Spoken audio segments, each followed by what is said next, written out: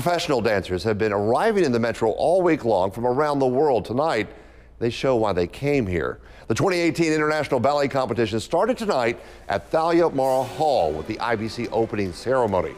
It was in honor of the late Robert Joffrey, the jury chairman for the first 3 Jackson competitions.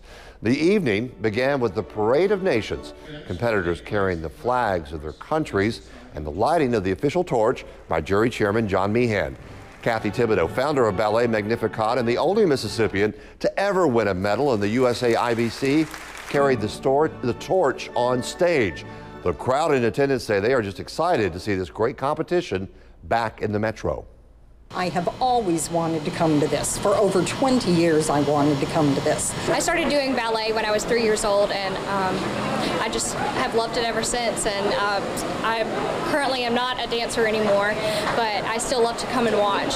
And it's so great that this has taken place in Jackson. It sure is. The 11th USA IBC runs through June 23rd.